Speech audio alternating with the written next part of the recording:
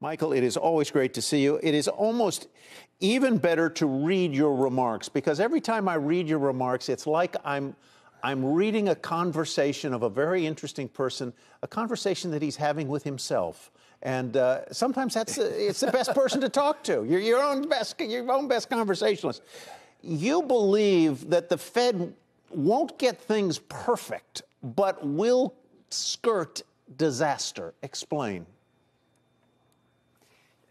Tyler, I think what the markets are telling you, first of all, is that they still don't know if they can believe the Fed, right? The Fed hasn't had a lot of credibility of sticking to its guns. You go back to 2018 when they started to raise rates, the markets started to fall, the Fed starts to cut, and they pull back. Will they really do what they say they're going to do? Because your comments to Ron were right. Quarter of a point hike is all we've seen, and the rest of it's been talk. So taking interest rates up, yeah, great.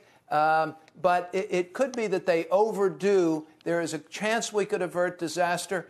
But I think there's also a reasonable likelihood that this leads to a recession. They're trying to put a very large thread through a very narrow needle here. Let's talk about the kinds of stocks that you think can do best or better under the kinds of scenarios that you forecast. Earnings are obviously always key.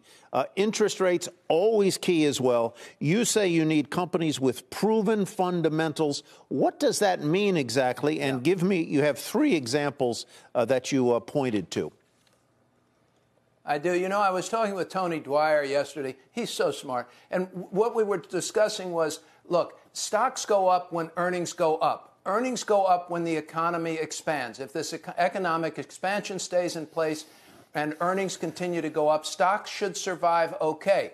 If the Fed kills it, if they overstep in trying to tame inflation and actually kill the economic growth, then those earnings stop going up and you have problems. But those more secure companies, and I talked about here three, Mondelez is a snack maker, food goods. They make Oreo cookies.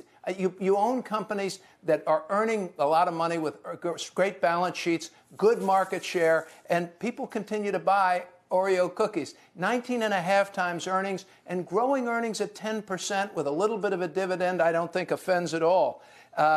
Google. I continue to like Google, even that it's this enormous company, but it's only 19 times earnings. And the projected growth rate for Google's earnings over the next 5 years, still 15% by a world variety of analysts.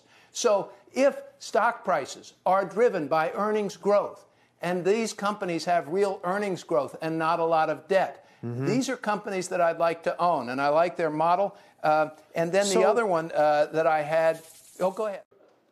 Shepard Smith here. Thanks for watching CNBC on YouTube.